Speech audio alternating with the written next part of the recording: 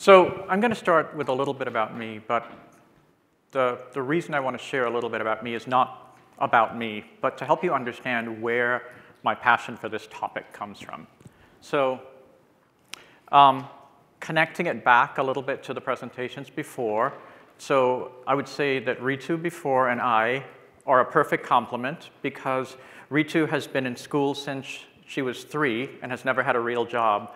I left MIT 30 years ago and wandered in the wilderness of corporate America before I came back. So I am an MIT boomerang, did my undergrad at Imperial College London, master's and PhD at MIT. But over that time, I went through pharmaceuticals and consumer products and got to do a whole lot of stuff that I think is really fun and the kind of stuff that I think, when done well, really energizes technical folks. And so for the last 8 years that I was in industry, I was the innovation lead for all the things that the Clorox company owns that nobody knows the Clorox company owns. So you look at that and you go, yes, the Clorox company does own Hidden Valley Ranch. They don't put that on the bottle for obvious reasons. But what's interesting is, as you look at that portfolio of products, it kind of gives you a little bit of an insight into the issues that we face when we think about corporate innovation. Because inherent in that set of products are brands that go all the way from very, very connected to the consumer to brands that are not at all connected to the consumer. So you guys can just shout out. If you think, which of those brands do you think is the one that has the strongest connection to consumers? You think Fresh Step, interesting. Other thoughts? Burt's Bees, absolutely. So Fresh Step is actually has very strong emotional connection, but the piece of the population that's actually cat owners is smaller. On the other hand, what I can tell you is when I was at Clorox, I had all of these brands on the back of my computer, and I would sit in an airport, and without fail, someone would, apropos of nothing, come to me and say, oh, wow, Burt's Bees, that's really cool. And so really strong emotional connection. On the other hand, which is the one that you think has the least emotional connection?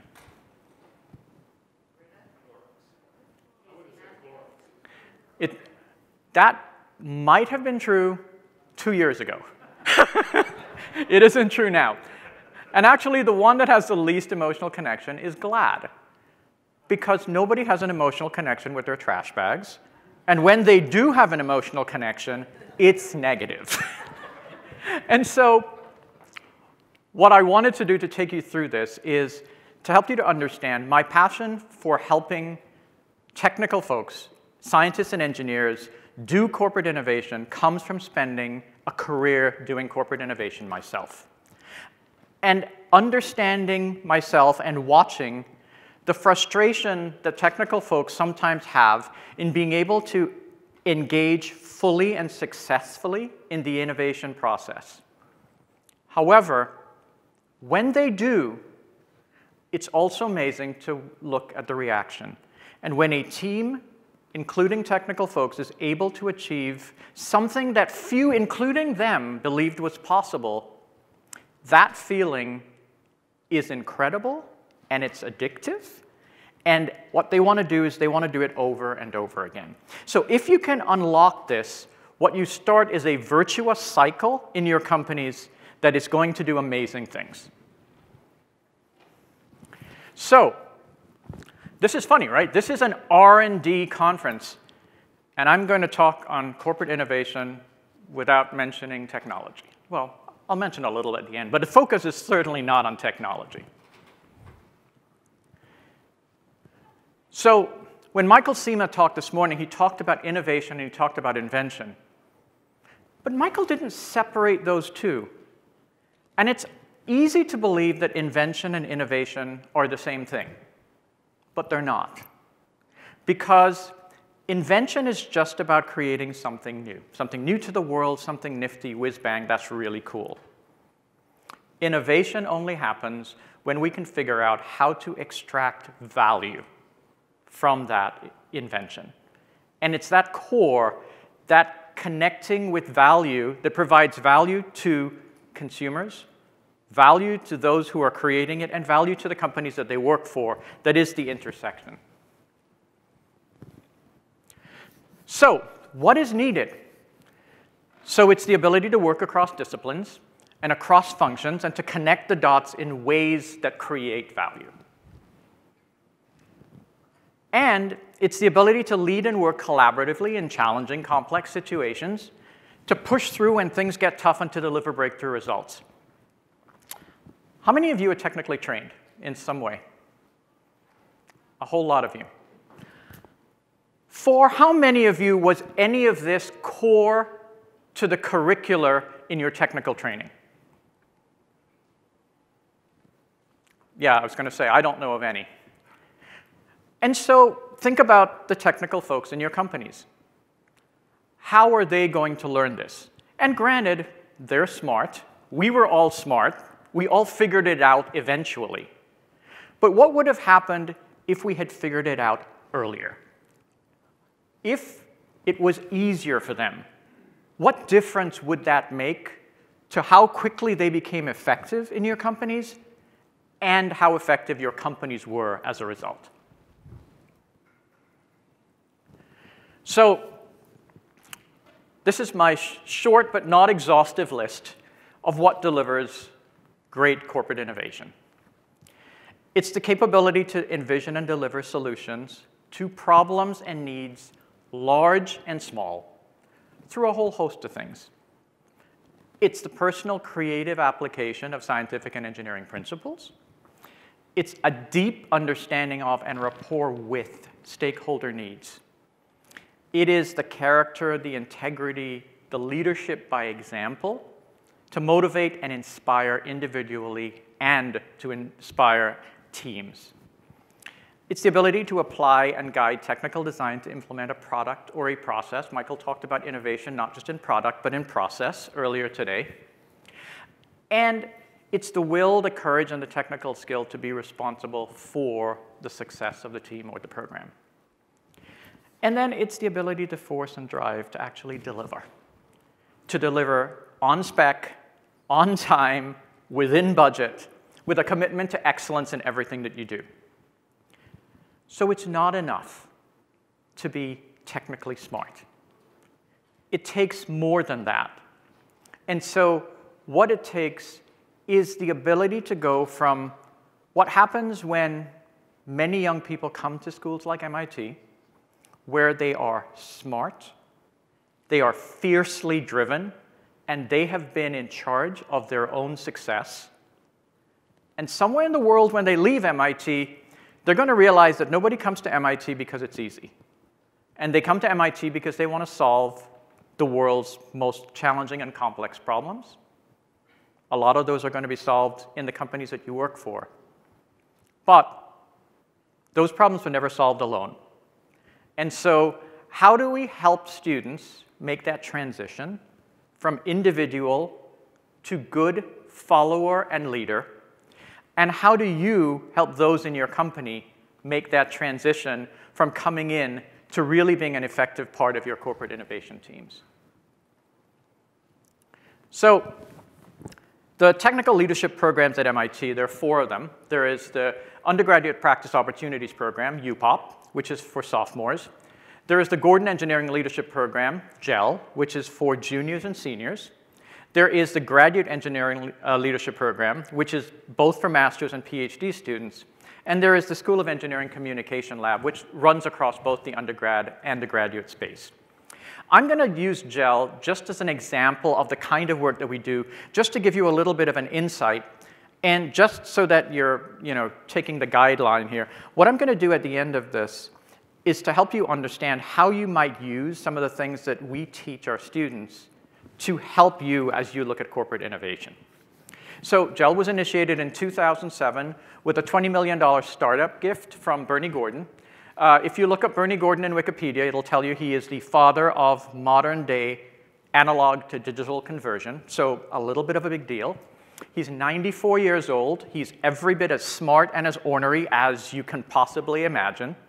But Bernie has an interesting love-hate relationship with MIT. because Bernie's from Massachusetts. He was from Western Mass. He applied to MIT just before World War II. And in those days, if you were anywhere close to MIT, you actually had to come to MIT for an interview. And in the interview with the professor asked him what he'd been doing over the summer. And he said, well, I come from a farm, and one of the issues on a farm is that there's no easy way for the workers in the field to go to the bathroom. So I've been engineering a better outhouse. And they had the rest of the interview. And at the end of the interview, the professor said, that was very interesting, but I don't think that you're what MIT is looking for. And MIT turned Bernie Gordon down. Now, World War II happened. Bernie went to war, came back to MIT as part of the GI Bill. The postscript to the story is years after, when Bernie became the very first MIT alum to win the National Medal of Engineering, the professor who had turned him down was in the audience as Bernie received it and said to him, I think I might have made a mistake. So what drives Bernie's belief is that he believes that in the period after World War II, where Vannevar Bush from MIT pushed an entire new world of science in engineering, the amount of technical change that started to happen and the amount of technology that started to come into our engineering curricula basically crowded everything else out. And make no mistake, engineering curricula getting deep technologically was a good thing, but there were unintended consequences. And the unintended consequences, one of them was that engineering, which had started off as a very applied discipline, increasingly became more and more theoretical. And so what Bernie did is he endowed this program as a co-curricular program to wrap around MIT students' education the things that he thought that they would need in addition to their technical education. So what it does is that it develops character, leadership, communication, and teamwork skills. It has its own curriculum. It's represented across all of the engineering departments and the student population. What's interesting, given the talk that Ritu just did, is that GEL is currently 65% female. So what's interesting is that understanding and developing these leadership skills, it seems that women understand that they will benefit disproportionately from them because they are at a disadvantage. And they are self-selecting into the program. So it's an interesting, because MIT right now in the School of Engineering is just over 50% female. But there's an interesting thing going on there. We've grown from the start where we had 21 students to about 185 students a year, which is about 20% of the engineering school. And we have many of your companies in sponsorship, in participation in our engineering leadership labs, and on our advisory board.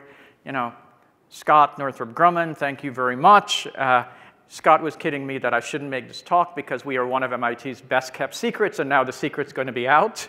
But we are happy to engage, and the positive benefit of that is that it gets your companies in front of students as well, which means that you create this virtuous cycle. As our graduates get into those companies, the companies see the value of the graduates, and we have a wonderful thing going.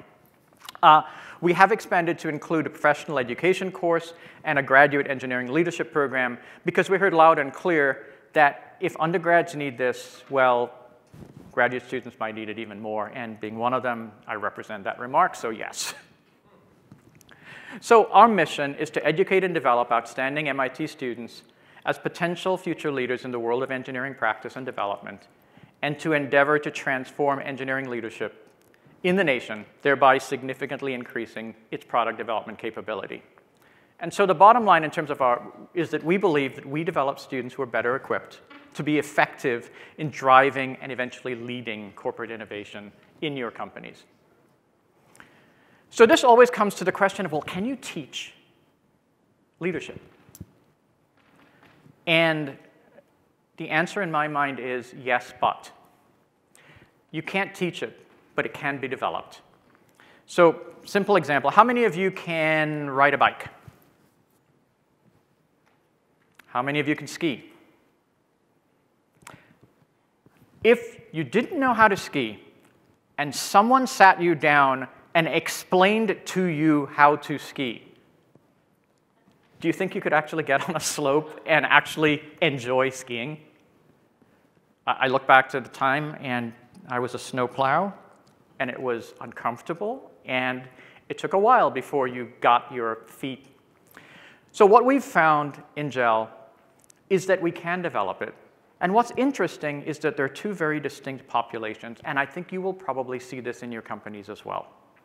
There are those who already see themselves as aspiring leaders, and as they come in and as they do the experiential exercises, what they realize is that they're not quite as good as they thought they would be, and they learn.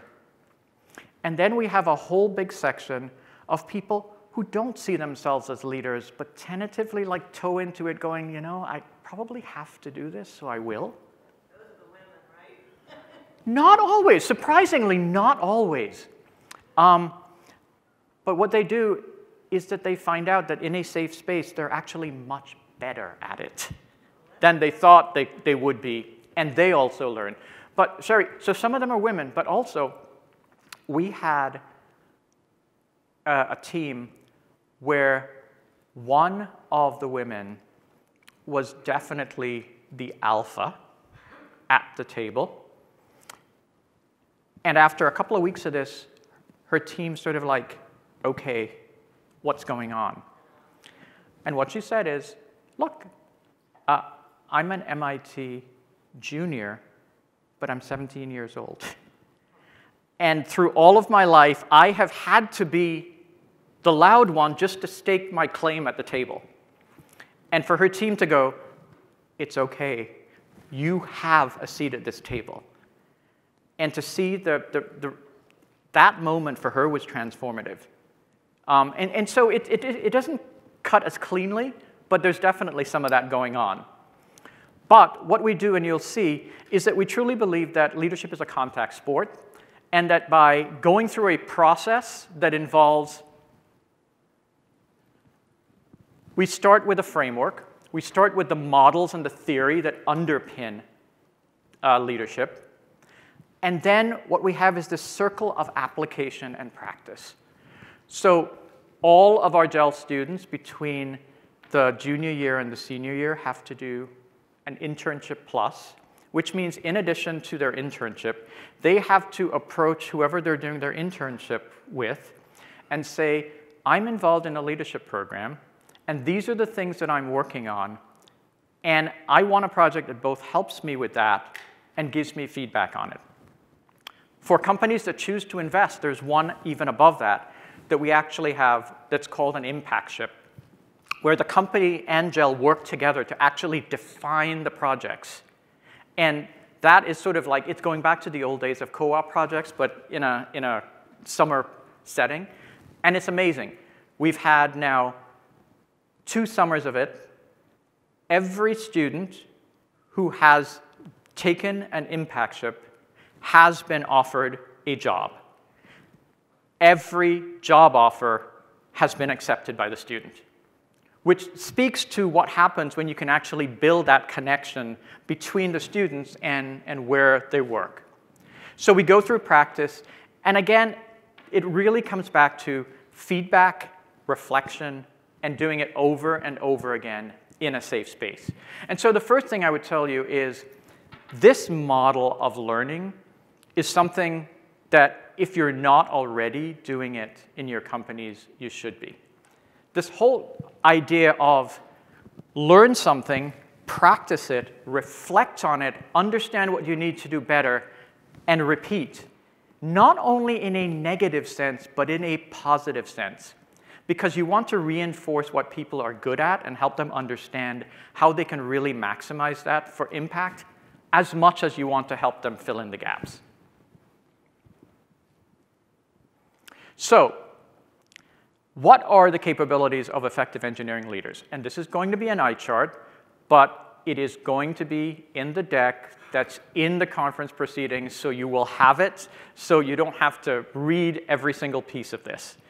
But what I want to do is to give you a sense of, as we look at these capabilities, what are the broad buckets? So the first one is just this concept of core values, character, and accountability. And so it starts with things like just taking initiative. So how do you, when faced with a problem, always position yourself as, I want to be part of the solution, not just complain about the problem? It seems like a simple thing, but it's actually very, very important in terms of what sets a technical person up for success. How many of you in your companies have heard technical people say, well, if only management had ... I can tell you the number of times I've heard technical people complain about management over the course of my career. If I had a dime for each one, I'd be really, really rich right now. On the other hand, if you start by saying, OK, let me understand what's causing that, and let me see how I can influence it, that leads you to a very, very different place. Second broad bucket is this bucket of relating. So it's a concept of inquiry and dialogue.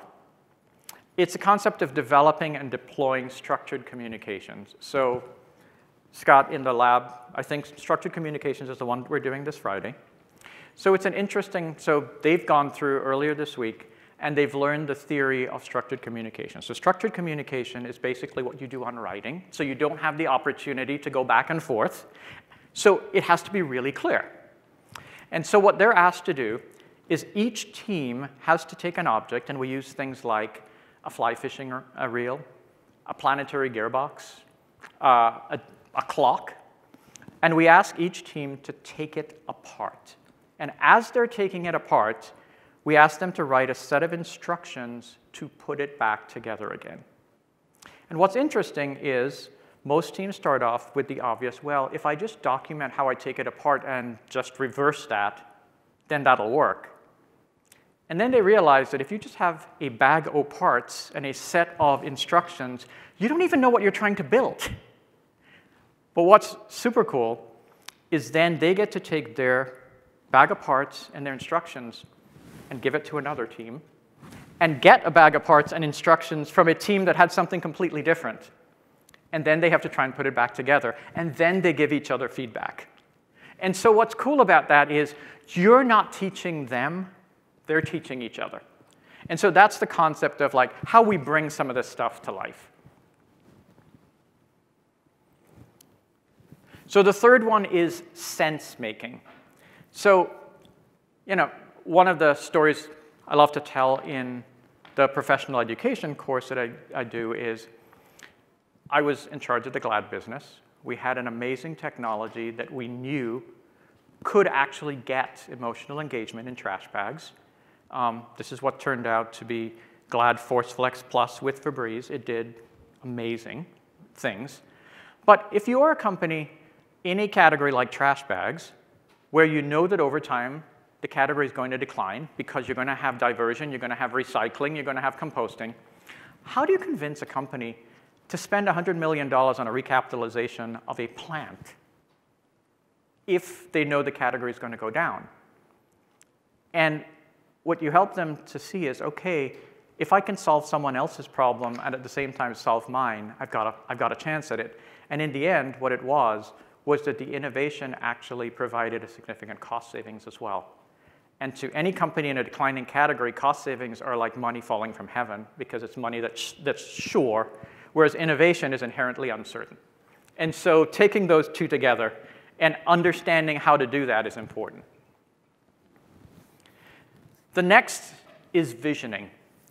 And so how do you create motivating environments where people are truly inspired to give their best? And one of the things that Ritu talked about earlier was this sort of, how do you do inclusion? One of the pieces that I do in our graduate course is really on leading diverse teams. And how do you motivate diverse teams? Not just from diversity, but actually to inclusion, to get to real belonging. And how do we use the differences that we have as a way of finding the commonalities that we have that may not be obvious? And how does that build the cohesion of a team? Things just in terms of thinking creatively, defining solutions, and architecting. Then The next is delivering on the vision. And this is really about sort of, the things that people think about here are really sort of like planning and managing a project to completion and exercising good project and solution judgment and thinking critically. We had we had actually an advisory board meeting this morning. And one of the members of our advisory board is Dan Riccio from Apple, who was once the head of all of Apple hardware and is now still a direct report to Tim Cook and working on what he can't tell us about because he'd have to kill us, but he says it's going to be the next cool Apple product, and like literally doing that. And we were talking about how do these things all come together, and his thesis, which I think is interesting, is as a young engineer, the ones that you really need to focus on are the ones in the top left, so like really taking initiative and really sort of diving in and solving the problems, and the ones on the bottom right, really sort of like managing the project, getting the work done, and delivering. And that a lot of the stuff that's in between, like visioning, actually comes in as you move higher and higher up in companies. And so giving them a sense of like, okay, not just having the whole toolkit, but how might you use it and when might you use it? So, as I think about, just quick, so we graduate about 300 students every year from UPOP, 150 odd from GEL 1, which is the program for the many, 35 from GEL 2. And GEL 2 is interesting because what we're doing is we're using the GEL 2s who were GEL 1s as the coaches for the GEL 1s. So by the time they leave, they will have given performance discussions to their GEL 1s in a way that most of us didn't have to do until we became first-line supervisors sometime years into our career. We do have, for the graduate program in engineering, the graduate certificate in technical leadership. We started off with 11 in 2019, 37 in 2020, and we're growing. And we have 2 professional education courses, which I'll talk to at the very end. But what I want to do is to just give you a real quick example of how I bring this to life in both our graduate course and in the professional education course. And so it's an industry story. And the context is that the brilliance of an idea, the performance of the product, the seamlessness of service might not be enough. And that not all growth is created equal. And a lot of the time, technical people look at constraints and they go, don't put constraints on me, don't I? But my thesis is actually that constraints actually can fuel innovation. So, Burt's Bees. So as those of you who might have been involved ever in a company that does an acquisition, you know that when you pay almost $1 billion for another company, and you are a publicly traded company, there is a lot of pressure on you to show that the due diligence you did when you looked at that acquisition is actually going to be real. And so delivering on the acquisition value for Clorox when they bought Burt's Bees was absolutely critical. And so the proposal that came was, well, we can just license the brand onto everything. And those of us who are in R&D, and of course anyone who had been in Burt's Bees in little Durham, North Carolina, looking at these folks in California trying to take over their company went, please don't do that. Because if you do that, you're going to take what's special about Burt's and you're going to completely devalue the brand. So the agreement we made was, short term, the better thing to do is not license the name, but put it into broader distribution. At the time that Clorox bought them, they weren't in Targets and Walmarts. Granted, slightly different population, but still much less risk. It's the same product. But long term, we said, we will figure out how to do it with innovation. So when you're innovating, and for those of you who do corporate innovation, these questions are probably not new. They're not rocket science. But it's, where will my consumer give my brand permission to go? That's the first question. Like, just ask consumers, where can I go with this brand? The second question you ask is, where are the largest profit pools? So if I'm going to innovate something, I have to be able to make money out of it. So where is the money? The third one is, where do I have a right to play? So as you look at your assets, what am I actually going to do if they say I can go with my brand, there are large profit pools, do I have a right to play? And the most critical one is, can I build a believable way to win? So we take people through the class this way. And so for Burt's Bees, when we asked, we said, where will the consumer give us permission to go? And the answer was almost anywhere. It was such a strong brand name that they said, you could go almost anywhere. Except, wherever you go, you had better not deviate from Burt's natural standard. That is what people believe was core to the brand. So, OK, check one. So where are the natural profit pools? For the women in the audience, maybe some of the men too, premium color cosmetics. The profit margins in premium cosmetics are almost obscene. They're pretty amazing. And OK, if we're going to go there, where do I have a right to play? Well, we make lip balm. So why don't we start with lips? And then the real question is, can I build a believable way to win? So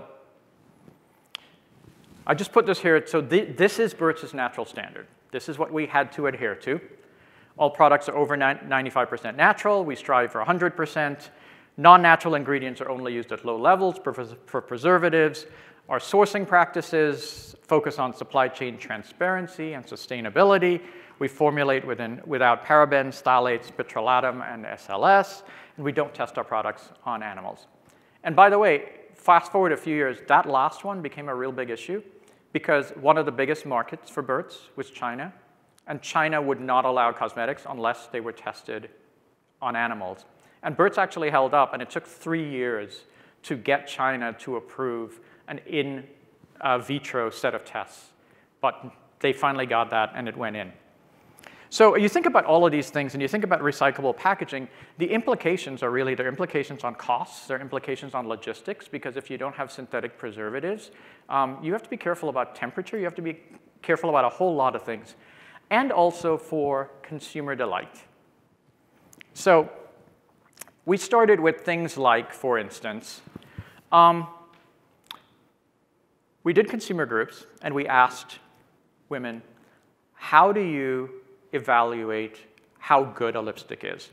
And it was surprising to me, maybe not to some in the audience, that premium lipsticks can go up to $60, $70. People will pay $60 or $70 for a lipstick, and I was like, really? Ouch. But when we started asking the question, OK, so how do you determine how good a lipstick is? And we got the answers that you might expect, which are, I want the color to be good, I want the way it goes onto my lip to be good. And then we noticed something else.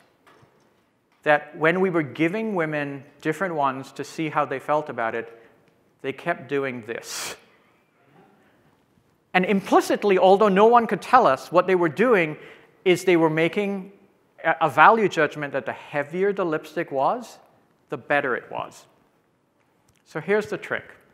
How do you think prestige lipsticks get the heaviness that's in them? Guesses?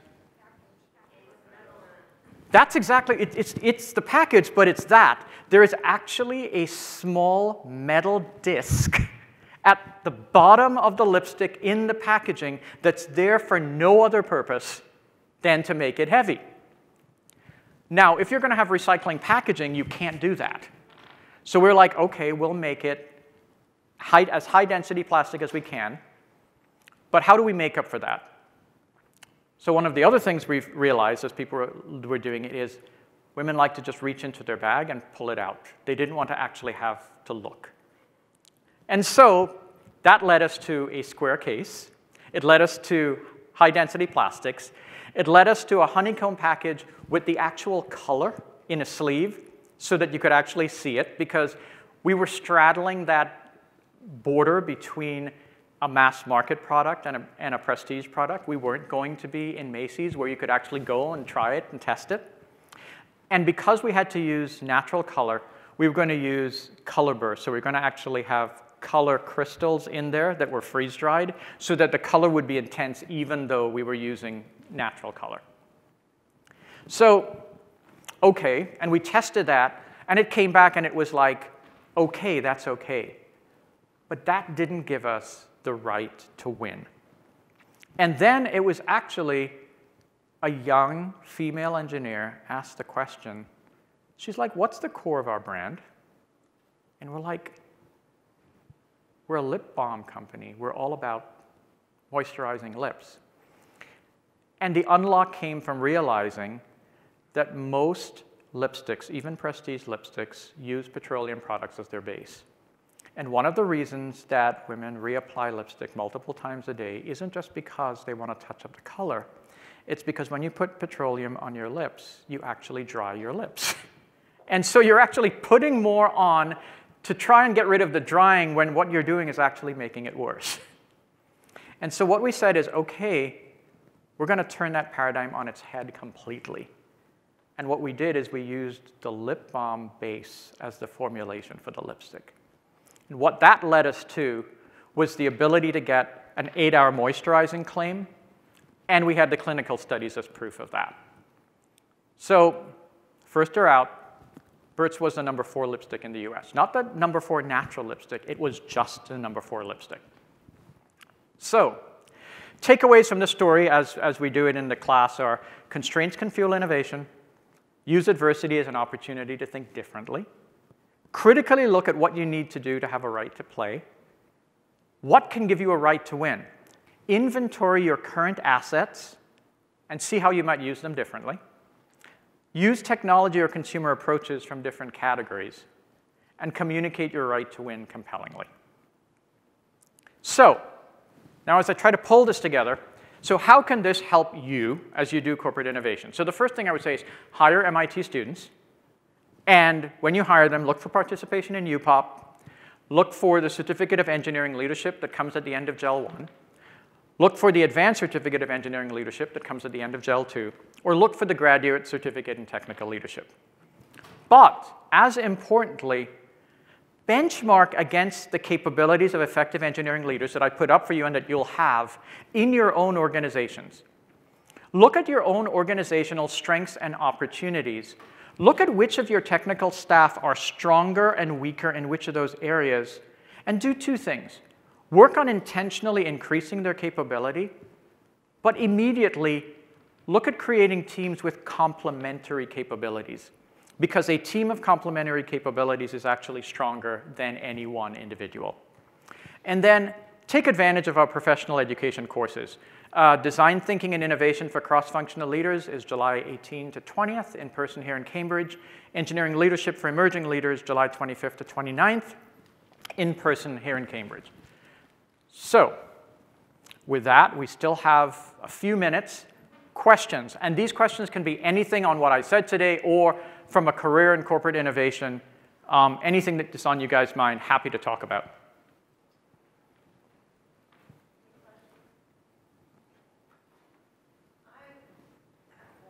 Mm-hmm. Nope, not yet.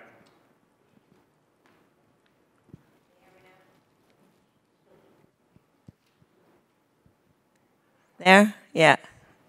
Yeah, you know, I have a very interesting question from a company I work with on, and I'm hearing a lot more about the multi-generational workforce, you know, where we look at the, you know, the old people like me as they're the leaders and, you know, the hierarchical, that's all gone away. So I would love your comments on leadership in this. You know, what if you're young and you're leading, you know, people twice your age, or how is that affecting the whole leadership dynamic within corporations? Yep, so I'll give you 2 things that I think are affecting it that are moving in opposite directions. So one, I think as a leader who is young, you have to understand what's in it for those you are leading, even if they are older. And there are some things that they will know because they have had a way more experience than you have had. And so it's always a discussion of what do you bring to the table and how do you enable their success. You know, when I was early on in my career, one of the people who were reporting to me, one of his first questions for me as his new boss was, "How old are you?" And my answer to him was, "Help me to understand why that matters to you." And so it wasn't a like shut him off, but it's sort of like engage in that discussion. But the other, I think, is for young leaders to understand that you haven't done everything and seen everything, and sooner or later you're going to come up against something that you need a lot of people's help to solve. And so I think they're the same concept. These concepts have been around for forever. We've always had multi-generational teams. I think we have to be much more intentional now about trying to meet people where they are and understand that while we hold the mission of the team as non-negotiable, there may be many different ways to get there.